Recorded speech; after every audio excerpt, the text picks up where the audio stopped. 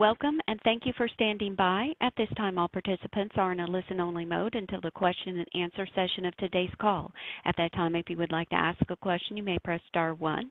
Today's conference is being recorded. If you have any objections, you may disconnect at this time. I would now like to turn the meeting over to Katherine Hambleton. You may begin. Thank you, and good afternoon. I'm Katherine Hambleton with NASA's Office of Communications. Engineers are conducting final integrated tests of the Space Launch System rocket and the Orion spacecraft, along with ground equipment, ahead of the launch of the Artemis 1 mission. The agency will roll the combined rocket and spacecraft out of Vehicle Assembly Building to Launch Pad 39B at NASA's Kennedy Space Center in Florida for testing no earlier than March for a final test known as the wet dress rehearsal. Here to talk with us about recent operations and provide an update on preparations for Artemis 1 are Tom Whitmire, Deputy Associate Administrator for Exploration Systems Development in NASA headquarters, Mike Bolger, Exploration Ground Systems Program Manager at NASA's Kennedy Space Center, and Mike Seraphin, Artemis 1 Mission Manager at NASA headquarters. After a brief opening comments from our speakers, we'll take your questions. You can enter star 1 on your phone to be entered into the question queue at any time. Your phones are on mute now, and the operator will open your mic when you're ready. When we're ready for you, and then close your mic after you ask your question. We ask that you please stick to one question and identify to whom your question is directed. If we have time, we'll take additional questions. Shortly after we conclude, you can listen to a replay of this teleconference online. So first, we'll hear from Tom Whitmire. Okay, thank you, Katherine. And I'll try to make it quick. I know we have a lot of people online. We want to make sure we can answer your questions.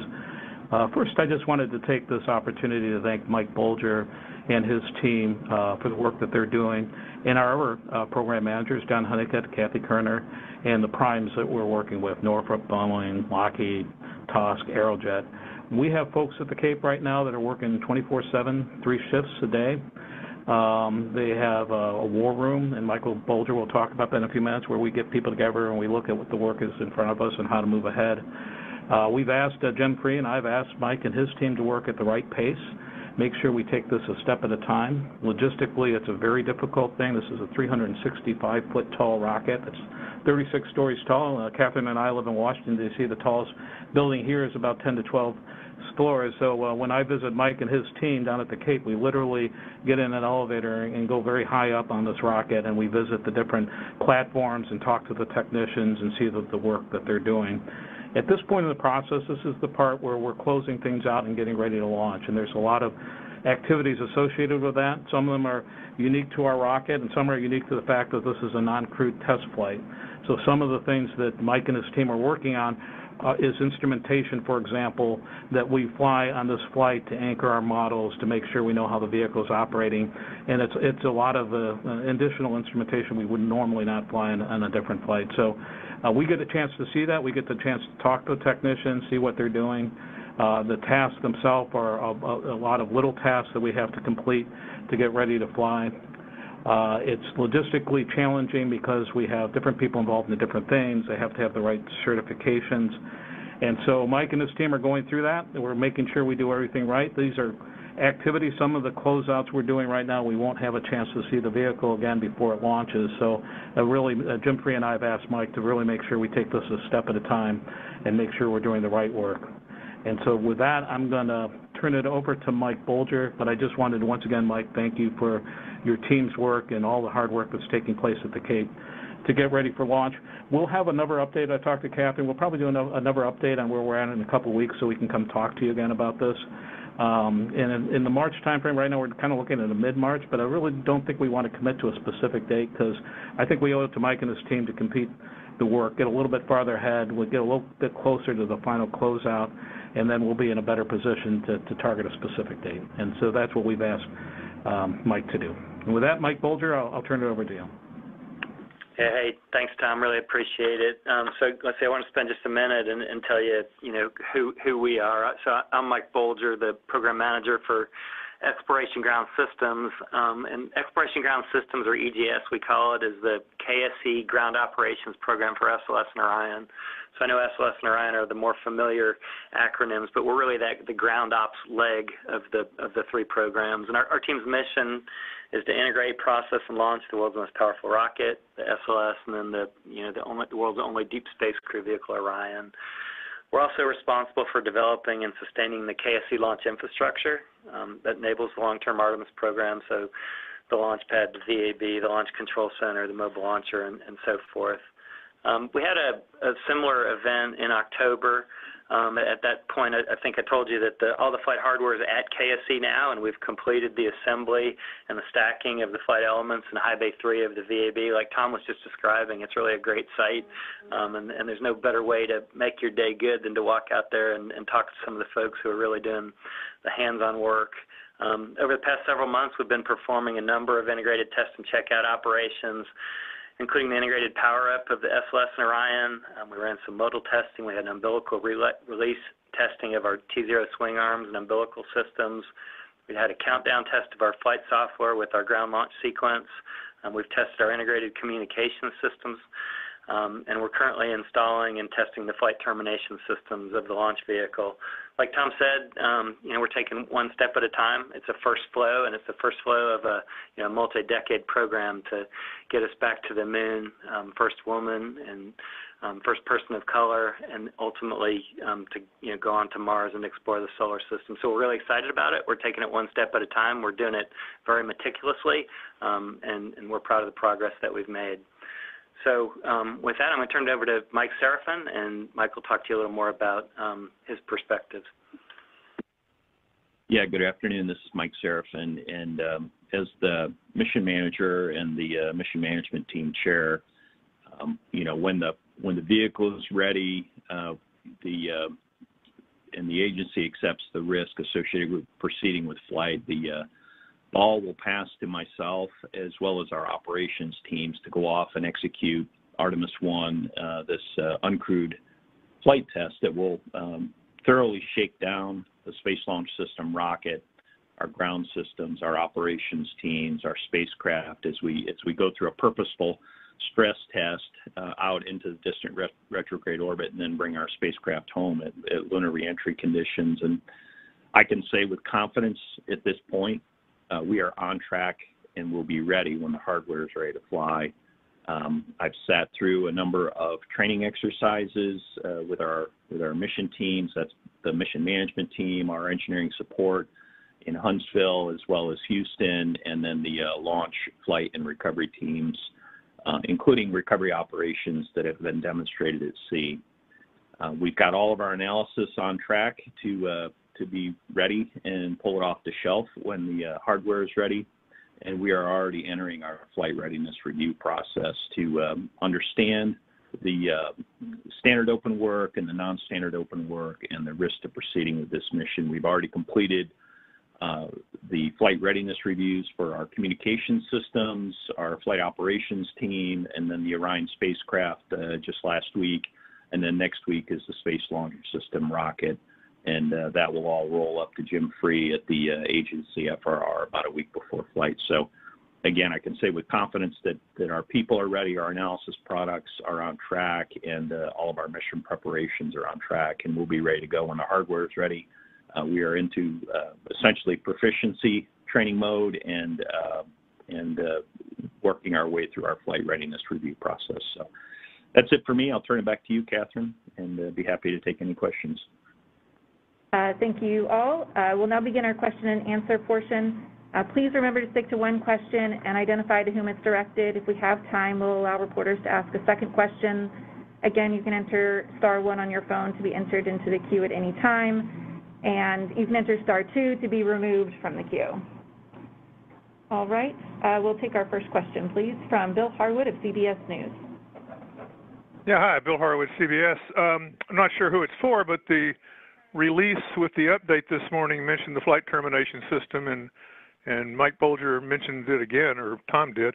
What is the issue that, or what are the long poles in the tent right now that prompted you to slip rollout for the wet dress? In other words, maybe some more details about exactly what it is you're trying to finish out that you couldn't have gotten finished out in time for a mid-February rollout? Thanks. Hey, Bill, this is Tom. I can start that, and then we'll let Mike Bolger and Mike Seraphin talk a little bit more. First of all, there's nothing, I would say, and Mike Bolger will correct me on this, there's no one specific thing. We just have a lot of things that we need to close out. It's a big vehicle. It's a lot of instrumentation that needs to be finished and prepared for the final closeout activity. We actually go through the volumes, which is like the inner tank, the forward segment, engine section. We back we finish up all the work that we need to do, and then we back the technicians out, and they inspect it on the way out. So those are the type of activities that they're currently going. I like to think of if you had a work being done on your kitchen and you're down to a punch list, we're basically down to a punch list of things that we need to complete. It can be something as simple as a scratch that needs to be polished out or some paint that needs to be fixed. There's just a lot of that. It's a really big vehicle. And so I'll let Mike Bolger add to that. And to answer your second question, though, you talked about the flight termination system. That's just a test that we normally do. We do it on all launch vehicles when we get ready to fly. It's kind of the range likes us to check it out right as close as we can to before we're going to go roll out. And so that way, you haven't disturbed anything of that nature. So we, by definition, need to do that test towards the end. And we're working our way through the test now. But there's nothing going on with the test. We're not having any problems with the test. It's just the nature of how we do this activity is that's one of the last things you do before you roll. And so that's really the only thing left from a test perspective. Everything else is kind of done. And it's really, and Mike will do a better job describing it, Mike Bolger, but it's really what I would call kind of a punch list of a whole bunch of things that we absolutely need to finish up, and then we'll be ready to roll the vehicle out. Mike, did you want to add to that? Or? Yeah, and Tom, that was a really good summary. I can see, I understand the question about flight termination system because we talked it twice. I think the reality of why we did that is it's the last of our integrated test and checkout sequences, and it's the only one still in front of us. We've actually already finished it for the second stage. The core and boosters are going to pick up tomorrow. We don't anticipate any issues. It just happens to be some of the work that's still in front of us.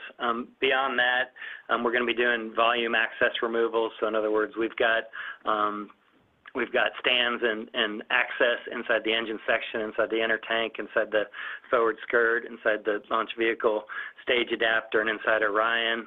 And we're going to be removing that access before we roll. We're going to be doing booster closeouts. We're still finishing up some of the installation of the instrumentation and the final ablative applications. We've got a significant amount of paper we're still closing out, kind of dotting the I's and crossing the T's, again, making sure we're completely ready.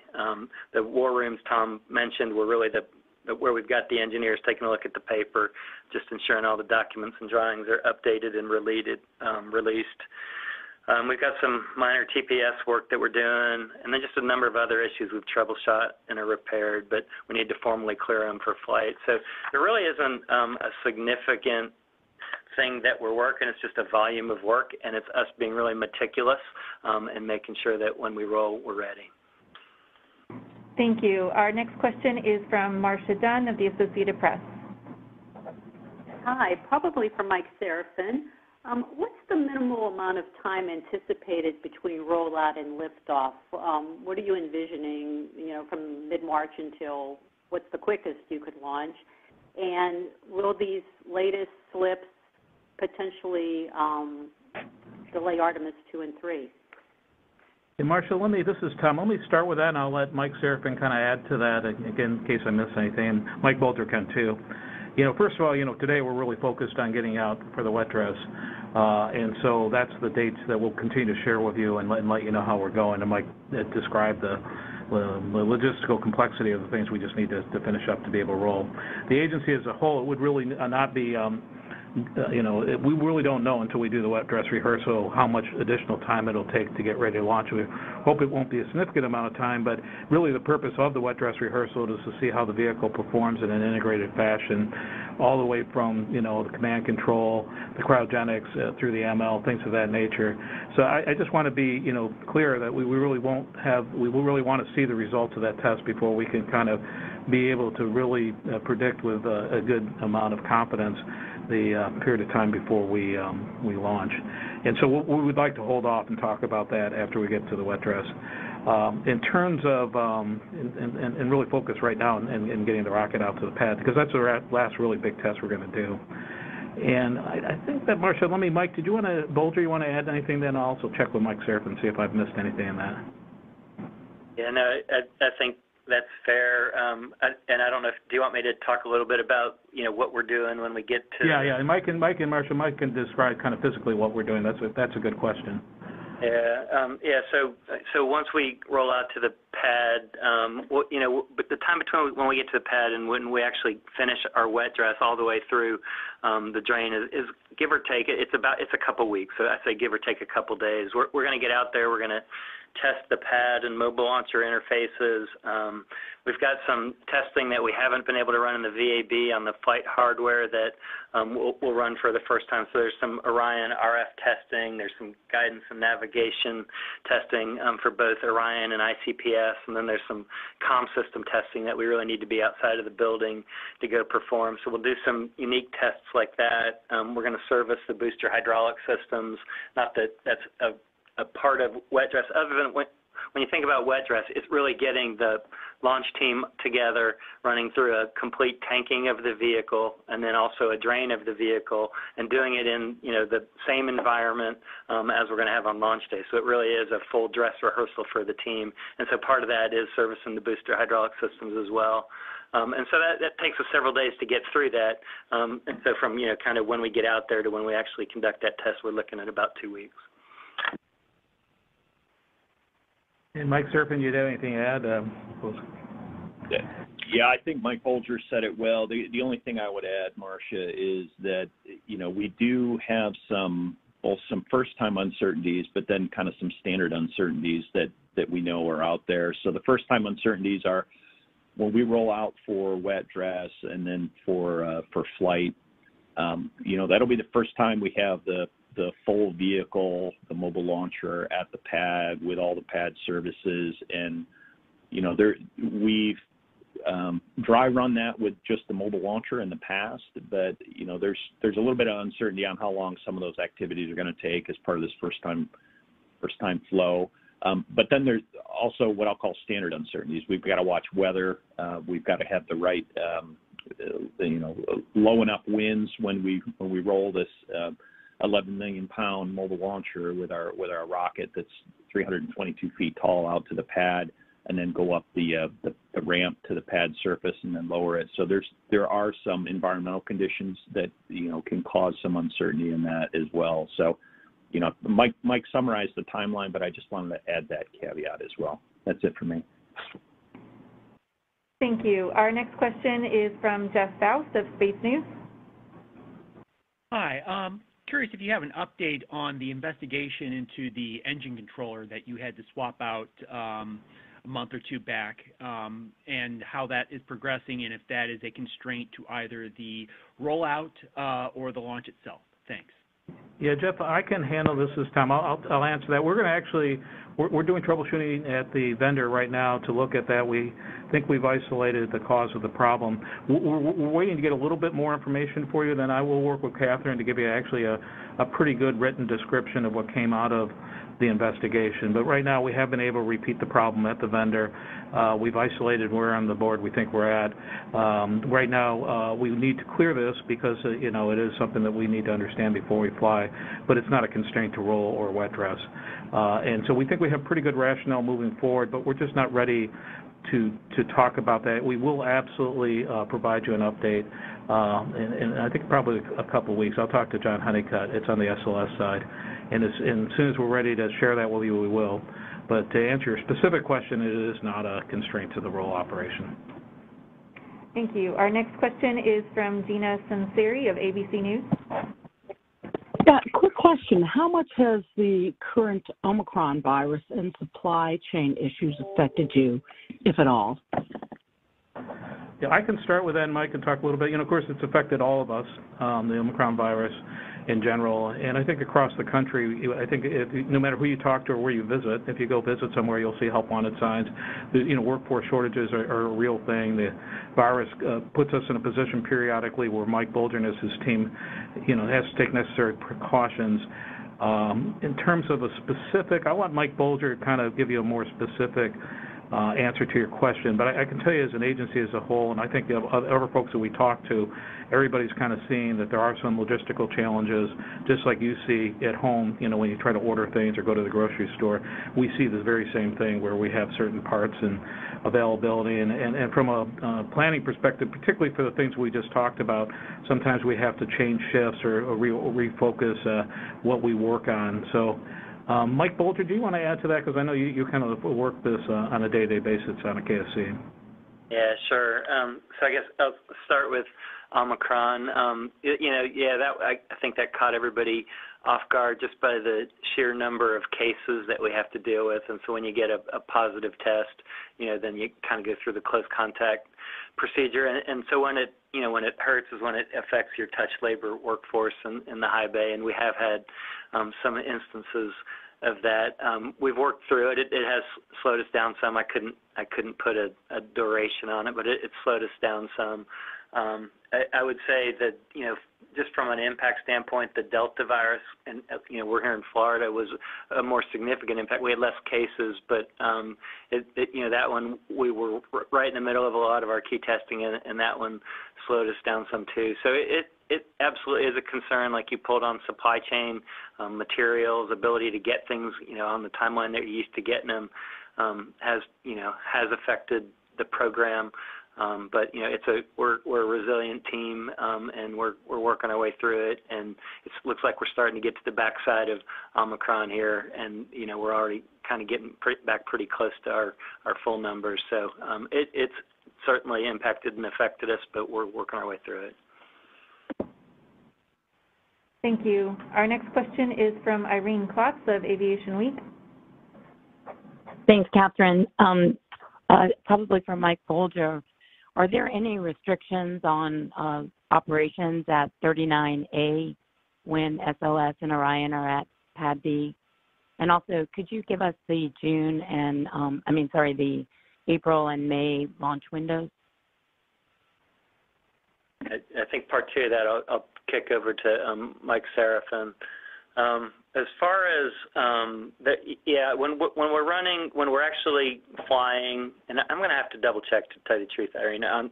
But when we're running our key hazardous tests, it usually does create a short duration outage at Pad A. I'm honestly not sure whether there are currently any planned operations for Pad A, in the time frame that we're planning to be out there. So I haven't heard too much about it. When we fly, they'll be standing down, just like when they fly, we normally at Pad B stand down. So there is some overlap and some cross connect. Probably would need to follow up with you to give you the real specifics of that, though. And Mike, I think you can probably better answer part two of that than I can. Yeah, hi Irene, Mike Serafin. So on the launch periods for April and May, I'll caveat that our analysis process doesn't finalize the launch date and window open and close times until we're about 2 months out. So the April info that I'll give you is pretty solid. May, we've got some sharpening of the pencil to do as we go through our rolling analysis process. But the April window opens on the 8th and closes on the 23rd. That's our last opportunity. And then if we were to need May, it would open on the 7th and close on the 21st. Thank you. Our next question is from Eric Berger of Ars Technica. Hi, thanks for doing this. We really appreciate the information on all this process. A question maybe for Tom or maybe for Bolger, I'm not sure. Can you provide some clarification on the status of the boosters?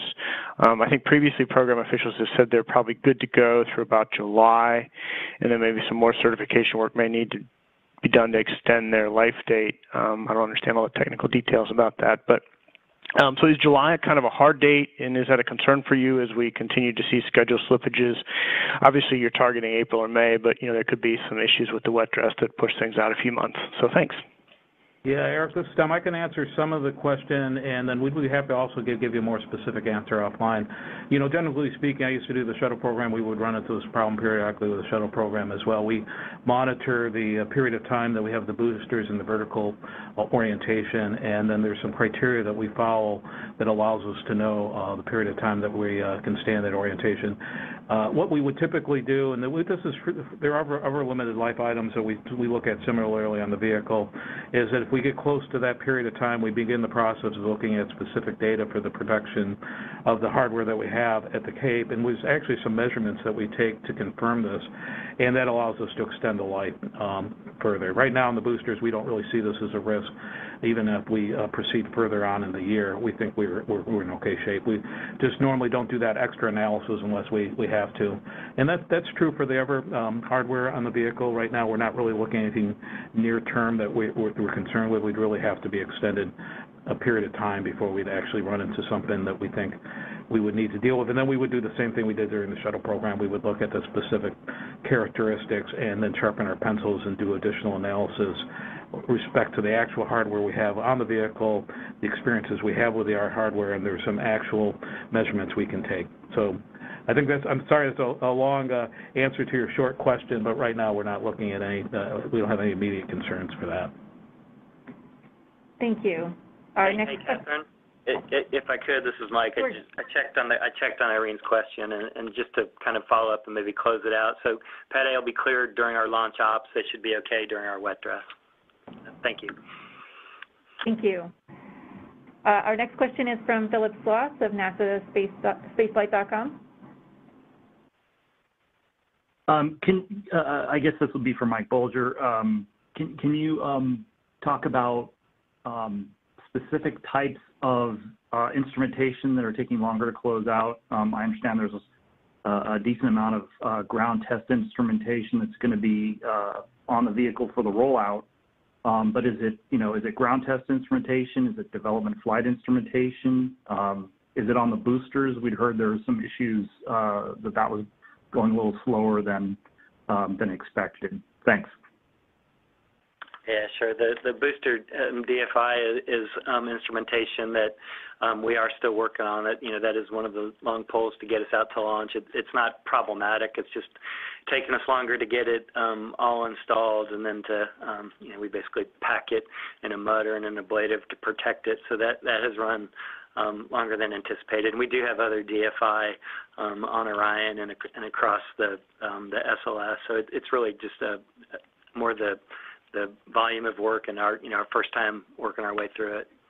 Yeah, and let me add, Mike's absolutely right. And when you see that rollout, you'll see we actually have a separate tray just for the DFI. So this is something we would do every flight in the future. It's strictly for this instrumentation. Mike Serafin will have to correct me. I think we're probably the most instrumented vehicle ever to fly in the history of space. We have thousands of measurements we'll be taking on this test flight, a lot of instrumentation, a lot of harnesses. You'll see some of that on the rollout. You'll actually get to see some of the routing of some of the stuff. So it does take a long time. It's a commitment on the part of the agency to get this type of information so we can fly the vehicle safely in the future and anchor our models. But it does cause additional work to have all those instruments ready to go. And in the future, once we have more data on the vehicle and how it performs through ascent and on orbit, we'll have less instrumentation. But for these first few flights, we really are flying a lot of instruments on it, and it does take a little time to finish up that work.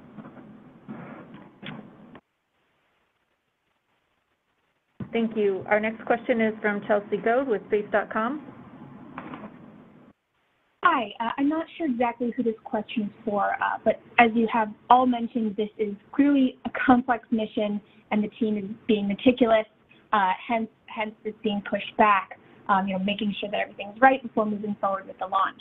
But at the same time, I know that, Tom, you mentioned there has been 24/7 work cycles and war rooms.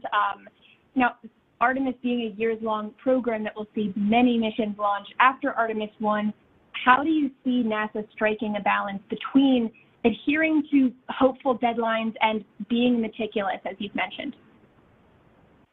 Well, I think that's what we're doing today, Chelsea. We agree with you 100%. We were adjusting our roll date because we reflect on the fact that we want to make sure we have people ready to go, and we're meticulous in it.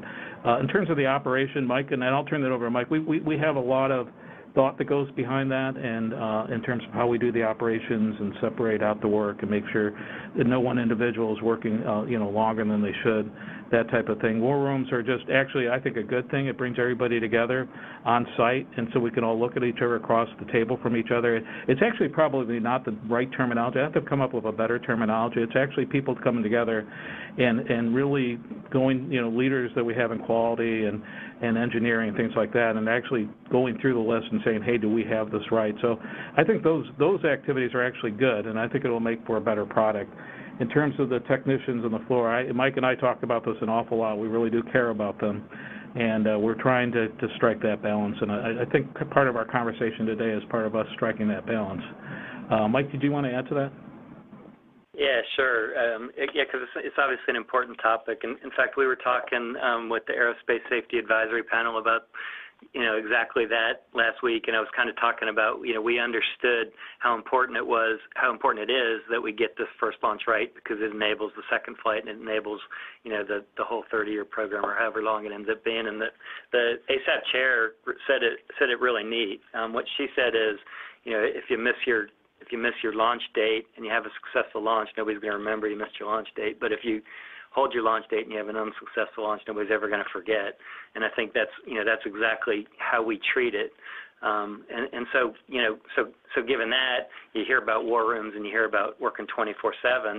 The other side of this is we at KSC it's always been viewed, if you can get the flight hardware to Kennedy, we're going to process it correctly and we're going to get it launched. And we really take a lot of pride in our ability to process the flight hardware and to meet our commitments. We do know there's certain elements of flight hardware we need to keep an eye on, like I think Eric mentioned, the booster life or the booster stacking time and so forth.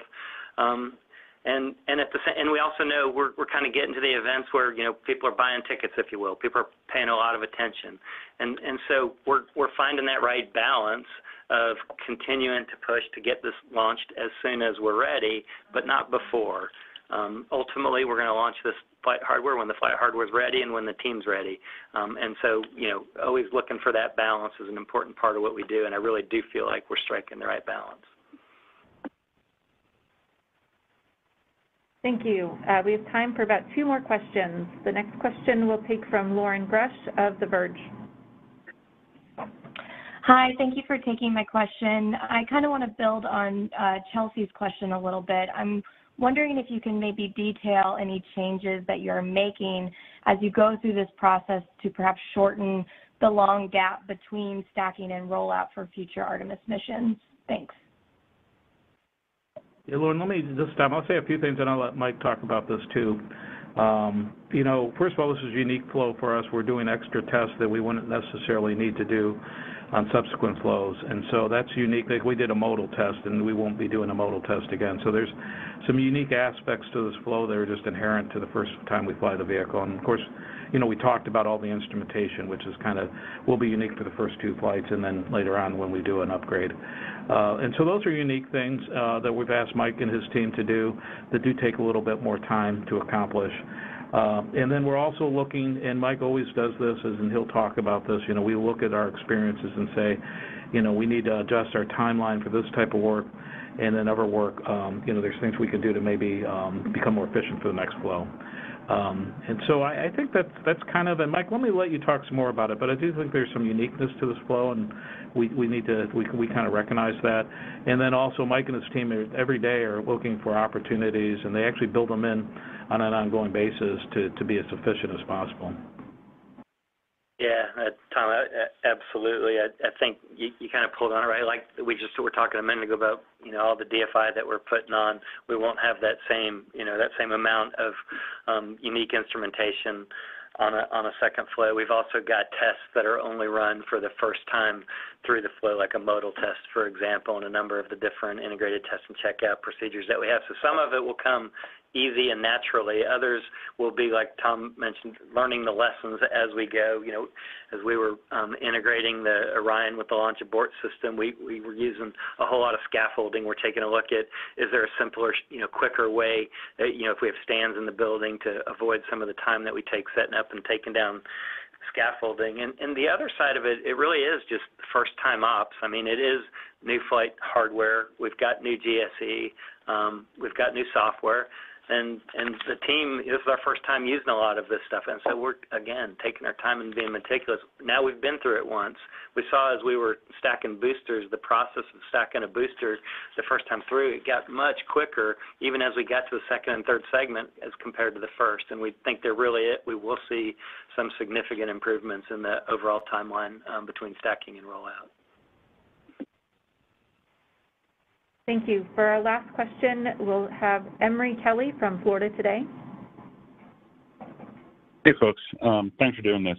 Just kind of real quick, with the launch cadence, aside from SLS being what it is, I'm just curious whether it's, hardware moving in front of the VAB or flight restrictions or weather. What are some of the things that would cause you to need to pause work in the VAB, or do those affect that at all? Thanks. Yeah, Mike Bolger, I guess that there isn't much that causes us to but Mike, I'll let you answer Emery's question.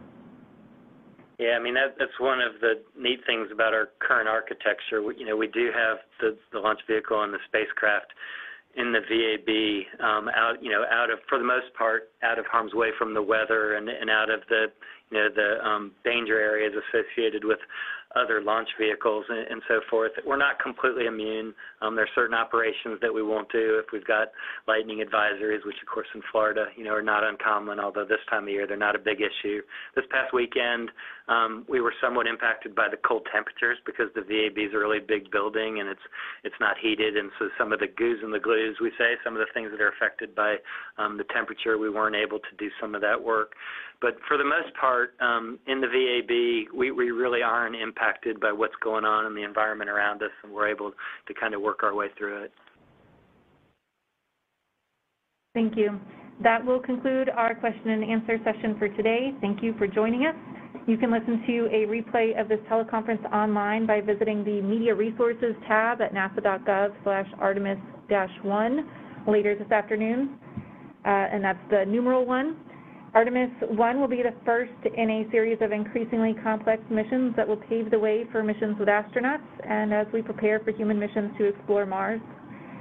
The SLS rocket and the agency's Orion spacecraft, along with the exploration ground systems at Kennedy, will be the backbone of NASA's Artemis missions to take human exploration farther into space than ever before.